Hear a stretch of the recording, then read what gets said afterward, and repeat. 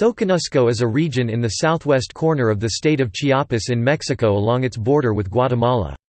It is a narrow strip of land wedged between the Sierra Madre de Chiapas Mountains and the Pacific Ocean. It is the southernmost part of the Chiapas coast extending south from the Illapa River to the Suchiate River, distinguished by its history and economic production. Abundant moisture and volcanic soil has always made it rich for agriculture, contributing to the flowering of the Mokaya and Olmec cultures, that were based on Theobroma cacao and rubber of Costilla elastica. In the 19th century, the area was disputed between Mexico and Guatemala until a treaty signed in 1882 fixed the modern border, dividing the area's historical extension with most going to Mexico and a smaller portion south of the Suchiate to Guatemala. In 1890, Porfirio Diaz and Otto von Bismarck collaborated to take advantage of southern Mexico's agricultural potential by sending 450 German families to Soconusco near Tapachula in the southern state of Chiapas. Extensive coffee cultivation quickly made Soconusco one of the most successful German colonies, and between 1895 and 1900, 11.5 million kilograms of coffee had been harvested. Fincas estates were erected in the Chiapaneco jungle and given German names such as Hamburgo, Bremen, Lübeck, Agrovia, Bismarck, Prussia, and Hanover. This area has experienced a boom and bust economy with well-studied migration patterns of agricultural workers. After exporting cacao to central Mexico for thousands of years, the first modern crop for export was coffee. Since then other crops such as tropical fruits, flowers and more have been introduced. The most recent addition is the rambutan, a Southeast Asian fruit.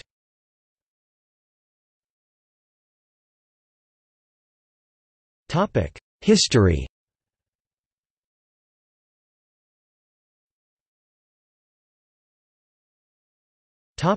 Pre-Columbian era. Soconusco is geographically isolated from the political and economic center of Mexico, and it is relatively little known among the rest of the Mexican population. Geographically, it is part of the Chiapas coast, but it has had a distinct political, cultural and economic identity from the rest of Chiapas since Mesoamerican times and remains so to this day. Soconusco lies on the border between Mexico and Central America, but it has had connections with what is now central Mexico since the Mesoamerican period, primarily because of trade routes into Central America and its production of cacao, achiote, and other products. The name is derived from three words in Nahuatl: xococ sour plus nochtali prickly pear cactus plus co place. Zoconochco means place of sour cactus, as noted in the Mendoza Codex. The Mayan name for the area was Zaclopacab. The area was originally defined as far south as the Talapa River in what is now Guatemala, but when the final border between Mexico and Guatemala was set in 1882, the Suchiate became the southern boundary.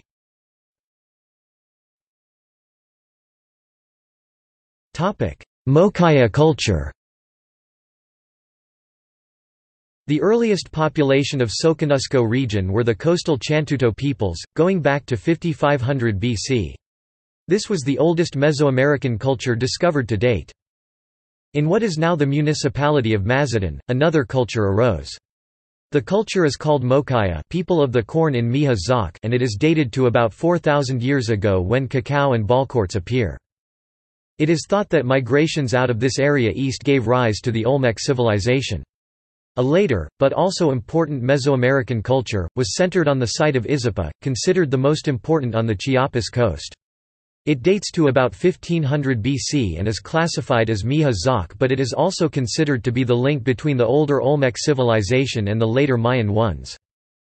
The site was important for about 1,000 years as a civil and religious structure.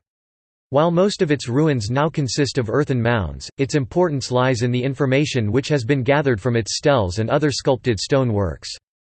Izapa is considered to be where the Mesoamerican ceremonial 260-day calendar was developed. Before the Aztecs, the area was a restless tribute region of Tehuantepec, with the dominant ethnicity being Mame. Tapachultec language was an old language in the area that became extinct in 1930s.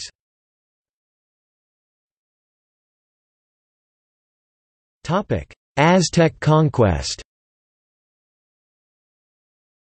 In 1486, Aztec Emperor Ahuitzotl conquered it. The area was then required to send cotton clothing, bird feathers, jaguar skins, and cacao as tributes.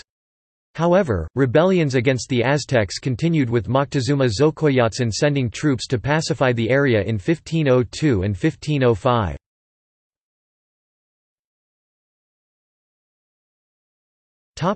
Spanish conquest. The first Spanish arrived in the area in 1522. According to chronicler Bernal Díaz del Castillo, the area had a native population of about 15,000 inhabitants, although other estimates have put that number as high as 75,000 in the 1520s. Pedro de Alvarado is credited with the conquest of the Soconusco as he headed down into Central America from the Spanish stronghold in southern Veracruz in 1524. The conquest caused a steady depopulation of the area, with the disappearance of much of the native population either due to migration out of the area or death from the diseases the Europeans brought with them. Soconusco was declared a province by the Spanish crown in 1526, with its original extension down into what is now Guatemala. Its first governor was Pedro de Montejo Sr. as part of Chiapas. This lasted only a short time, and then it was governed from Mexico City. Miguel de Cervantes Saavedra solicited the right to govern Soconusco from the Spanish king in the late 16th century because of its cacao. The first evangelists came to the area in 1545, sent by Bartolomé de las Casas from San Cristobal de las Casas. These monks were Dominicans, who divided the area into 6 parishes.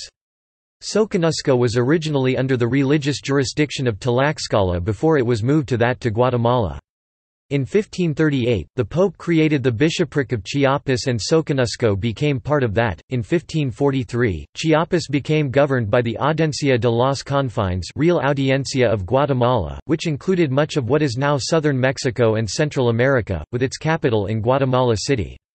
In 1564, the capital of this audiencia was moved to Panama City and governance of Soconusco switched back to Mexico City. However, in 1568, the Captaincy General of Guatemala was established and Soconusco and Chiapas was made part of it. This would remain the case until the end of the Mexican War of Independence in 1821. However, the area maintained important political and economic ties with Mexico City throughout the period. Huehuetlán was established as the capital of Soconusco in 1540. It remained so until 1700 when it was moved to Escuintla. In 1794, a hurricane devastated this town, so it was moved again to Tapachula. Mistreatment by encomienda and hacienda owners also caused population loss and various uprisings, such as one in 1712 by the Zendals, which involved 32 villages centered on Cancuk. To counter the mass depopulation of the area, the Spanish crown created 2 alcaldes mayores in 1760 in order to give more protection to the native population. However, this proved insufficient, and by 1790 the area lost its status as a province and became part of Chiapas. Soconusco and Highland Chiapas were one of the first areas in the Central American region to support independence from Spain. They supported the 3 guarantees of Agustín de Iturbide, but declared their own separate independence from the Spanish crown in 1821.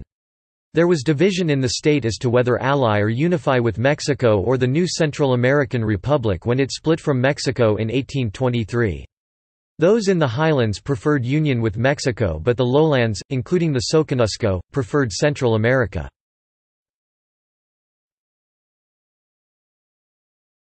Topic: 19th–21 stone centuries. Soconusco's political status would be undecided for most of the rest of the 19th century. Mexico annexed Chiapas formally in 1824 and made its first formal claim to the Soconusco in 1825. This was not accepted by Guatemala nor the ruling elite in Soconusco. In 1830, Central American troops entered the Soconusco to pursue a political dissident, but troops from Highland Chiapas countered their entrance. The first attempt to settle a border in the area occurred in 1831 with several others in the decades that follow, but without success, in part due to political instability in Mexico. The Central American Republic dissolved between 1838 and 1840, leaving Guatemala to pursue claims to the Soconusco, which it did by declaring it part of the Quetzaltenango district in 1840. The population here favored inclusion into Guatemala. However, Antonio López de Santa Anna sent troops into Soconusco and the rest of Chiapas to press the population to formally unite with Mexico, which Soconusco did in 1842. More negotiations were attempted in 1877 and 1879, but a treaty was not signed by Mexico and Guatemala until 1882 to formalize a border. This border split the Soconusco region, with the greater part going to Mexico.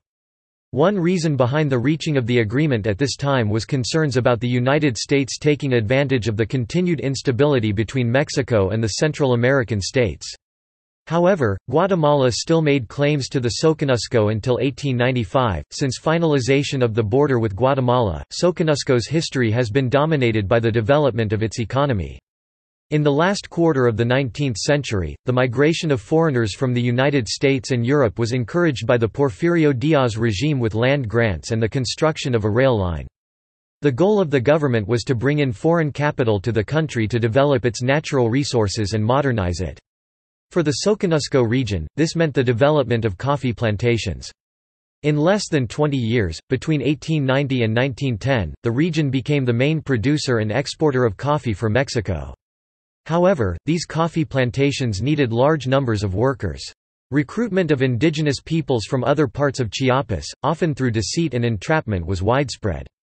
The need for workers also brought in people from Guatemala as well. The mistreatment of workers here and other parts of Mexico led to the outbreak of the Mexican Revolution in 1910.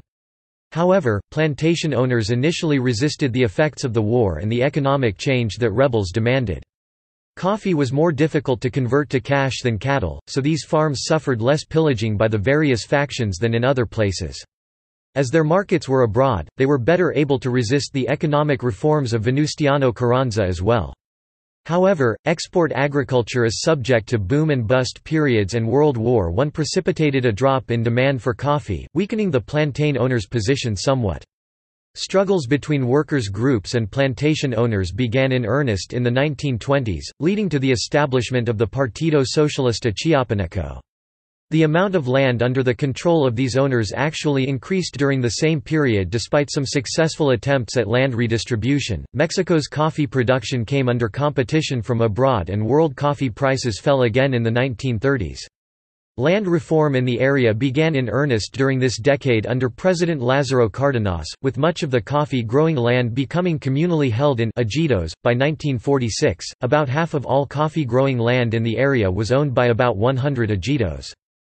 However, World War II had coffee prices drop again, and growth of coffee production in the area would not increase again until the 1950s, when international financing became available. Since then, coffee has remained the area's main cash crop, although it has been supplemented by the growing of tropical fruit and other crops, keeping the Soconusco an important agricultural center for Mexico. There are still booms and busts in demand, such as a major fall of coffee prices in 1989 caused by the disappearance of the International Coffee Organization and the steady decline of cacao production. In 2005, Hurricane Stan caused the region to lose 65% of its banana crop, mostly in Suchiate and Mazatán. This caused a temporary but significant economic crisis. Another significant effect it has had has been seasonal migrant workers who come to harvest and process crops. Most of these migrants come from Guatemala, although this migration has lessened due to economic reasons. The number of Guatemalans migrating legally into Mexico dropped from a high of 79,253 in 1999 to 27,840 in 2007. Most Guatemalan migrants in Mexico are on their way now to the United States. Illegal immigration in the region is still a problem, with most illegals coming in from Central America. Most illegal immigrants work in agriculture and as domestics. Women among these are vulnerable to sexual exploitation, especially those from Honduras and El Salvador.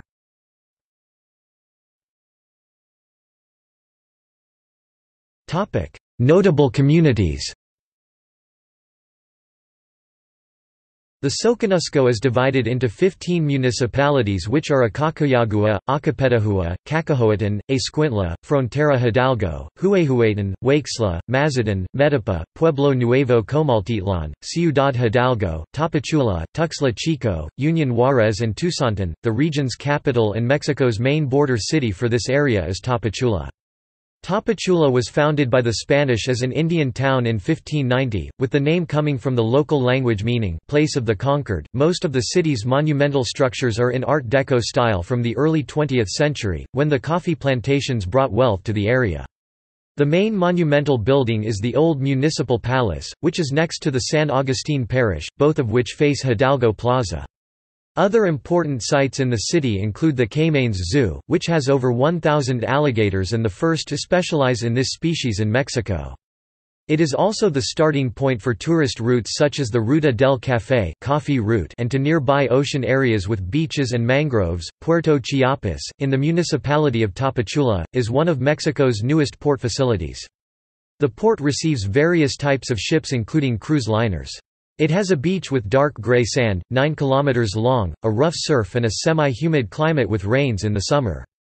Activities for tourists include sports fishing, boating and ATV riding. Union Juarez is located on the slopes of the Tacana volcano. The town is noted for its surrounding coffee plantations and houses made of wood in a style similar to that of Switzerland, giving it the nickname of La Suiza Chiapaneca. It has a relatively cold climate with rains in the summer and is the primarily mountain tourist attraction of the state. Tuxtla Chico is a town surrounded by dense tropical vegetation. It conserves much of its distinct architecture such as the Casa del Portal de Madera, House of the Wood Portal 9, and the Candelaria Church, which is one of the main colonial-era structures of the Chiapas Coast region. Another important structure is the fountain in the center of the main plaza. Near the town is the Finca Rosario Izapa, which is field research station for agriculture, mostly concentrated on studies on cacao and tropical fruits. Cacahoatán is noted for its colorful wooden structures on the border from plantations dedicated to tropical fruit and those dedicated to coffee production in the higher altitudes. Some of these plantations, such as La Palmira, offered guided tours. Huehuetlán is a town founded during the colonial period as the capital of the Soconusco. Its main church is from this time, today known as the San Pedro Parish, constructed in an austere fashion of adobe. Tuxantlan has conserved much of its indigenous identity, populated by ethnic Tuzantecos and Mochos, which are the westernmost Mayan peoples. Their main religious festival is dedicated to the Archangel Michael, celebrated in September. Huexla is the only town on the Chiapas coast which conserves its old train station. The town is surrounded by fields of wild reeds and La Piedra, a 100-meter high granite formation, is used to symbolize the area. Acacoyagua was a settlement populated by Japanese immigrants. Nearby is the El Chical waterfall, which forms deep pools of fresh water surrounded by dense vegetation.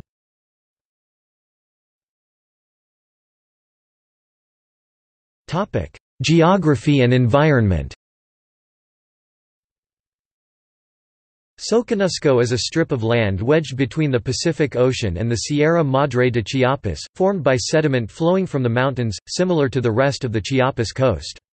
However, this area is distinguished because of its history and its economic production. It is the southern section of this state's coast, with its northern border at the Ilapa River. Its southern border used to be the Talapa River in what is now Guatemala, but when the final border between Mexico and this country was set in 1882, the new southern boundary marker became the Suchiate River. The region has a territory of 5,827 square kilometers. The entire Chiapas coast runs for over 200 kilometers as a series of beaches uninterrupted except for estuaries and lagoons created by the various small rivers that run from the Sierra Madre de Chiapas to the Pacific Ocean. These areas are known for their abundance of mangroves and water lilies as well as aquatic birds. The most important estuary area is the La Encrucijada Ecological Reserve, which extends over 144,868 hectares in the municipalities of Pijijiapan, Mapastepec, Acapetahua, Huexla, Villa Comaltitlan and Mazatlan, consisting of lagoons and estuaries that interconnect along the Pacific Ocean. It has the tallest mangroves on the Pacific coast of the Americas, and the La Concepcion Turtle Sanctuary, which works to protect several species of marine turtles. These mangroves support a variety of wildlife including oysters, iguanas, alligators, and ocelots. The reserve includes the Huillate Marsh formed by the Huexla and Despoblado rivers. The main vegetation here is reeds and palm trees with a large number of turtles. To one side of the reserve is the Chantuto archaeological site, one of the first human settlements in the Chiapas area. The site includes large mounds of discarded shells. Visitors require permits from the reserve's administration. Between La Encrucijada and the Guatemalan border, there are a series of lesser-known beaches. Barra Cajacan is located 33 kilometers from the city of Tapachula on the highway to Puerto Chiapas. It contains about 30 km of beaches and a semi-humid climate with rains in the summer. Barra San Jose is a beach area bordered on one with by the estuary of the Huehueton River. This area has cabins and areas with fish farming, mostly raising shrimp. Tourist attractions include jet ski, water skiing, boating and horseback riding. It has a semi-humid climate with rains in the summer, located in the Mazatlan municipality. The Barra Zacapulco is a tourist center with large extension of estuaries with mangroves as it is within the La Encrucijada Reserve. It has a humid climate with rains year-round in the municipality of Acapetahua. Playa El Gancho is a beach in the Suchiate municipality open to the ocean with an estuary with mangroves. It has a humid climate with rains from May to October. It has sports fishing, boating and camping. Barra de San Simón is near the town of Mazatlan. In addition to wide beaches with estuaries, birds and exuberant vegetation, it is home to a sanctuary dedicated to the Virgin of the Conception. The waters of the open ocean are rough but the estuaries have little to no wave action. The large expanses of mangroves here are part of the La Encrucijada Reserve in the Las Palmas zone. Playa Linda is in the Tapachula municipality. It has beaches of fine grayish sand and a rough surf and a semi-humid climate with rains in the summer. Activities here include sports fishing, boating and camping. Playa San Benito has beaches with dark gray sand and a rough surf. The beach is lined with restaurants in palapas serving seafood. Some of these have swimming pools. Costa Maya or Playa Maya is in the Tapachula municipality in the Las Gaviotas community. It has open beach and estuaries. Playa Grande are expanses of near-virgin beaches with no constructions on them.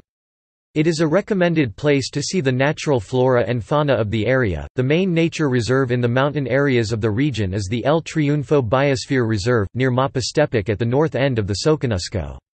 The area is wet with fairly low temperatures and exuberant evergreen tropical vegetation of the cloud forest type. It is home to species such as the quetzal. Visitors are allowed only with permission of the Comisión Nacional de Áreas Naturales Protegidas (CONANP). At the southern end, the Tacana volcano reaches a height of 4,100 meters with all of the climates and vegetation that is found in the Sierra Madres de Chiapas. It forms part of Mexico's border with Guatemala as set by the 1882 treaty. Tacana is one of a series of volcanoes that extend through Central America. Despite the fact that it is an active volcano, the area around it is densely populated. At the lower levels the average temperature is around 20 C and at the highest elevation it is about 10 C.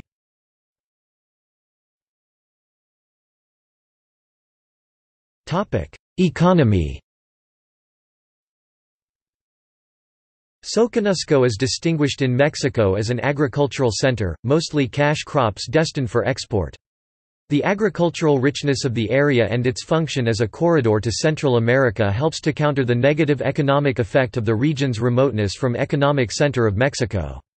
The mainstay of the region's economy is agriculture for export, which makes it relatively economically independent from the rest of the country, despite the recent introduction of some industry and tourism. The dependence on the export of cash crops means that the economy is subject to boom and bust periods.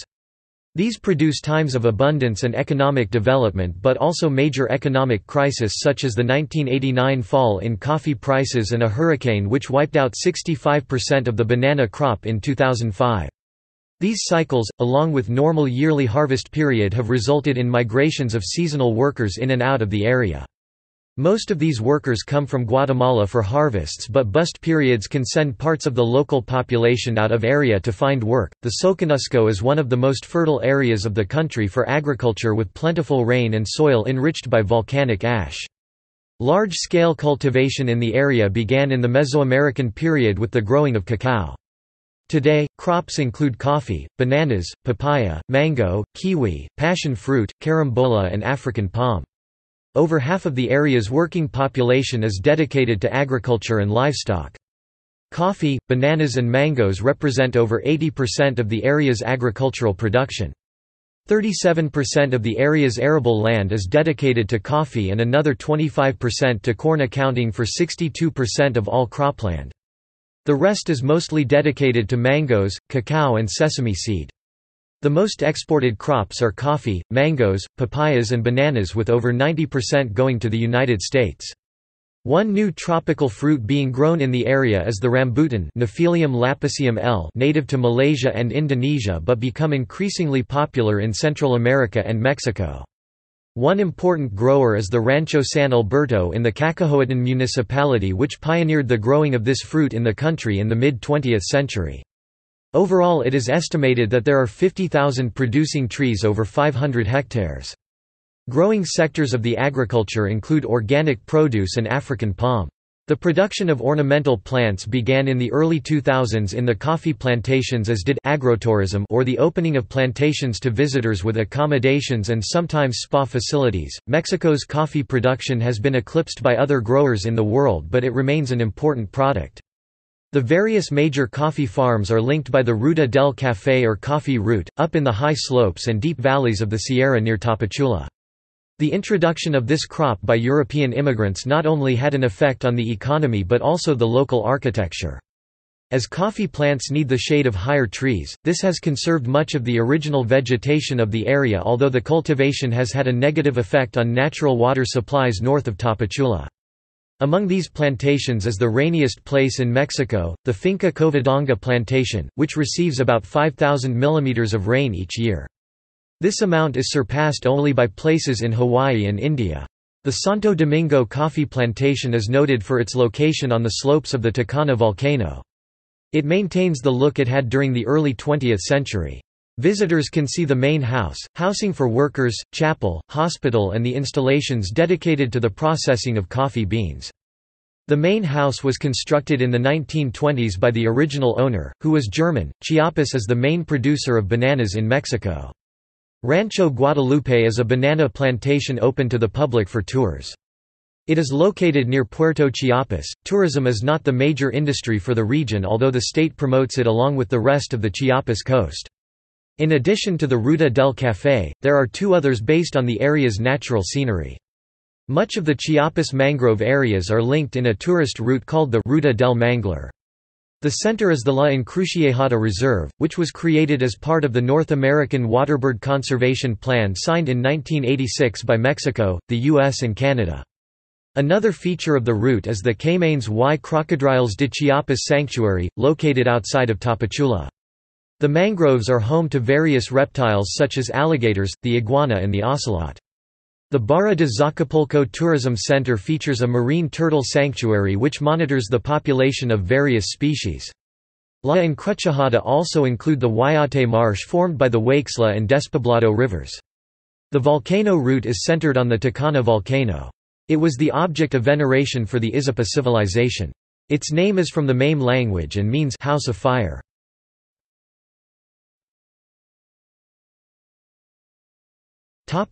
Culture. Tapachula is known for its Chinese food, especially Cantonese. More indigenous dishes include tamales, pozole, sopa de chipilín and other dishes shared with the rest of Chiapas.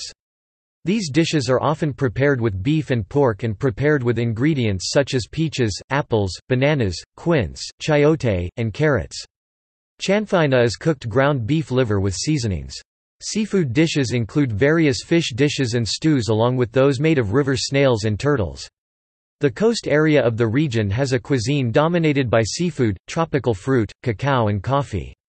It is influenced by that of the Isthmus of Tehuantepec, which can be seen in dishes such as pollo juchi, a chicken dish. Traditional handcrafts include leather good for horsemanship made in Tapachula, which includes saddles and saddlebags. Ceramics are made in San Felipe Tizapa and wood items in Union Juarez. Items related to fishing such as nets are made along the entire coast.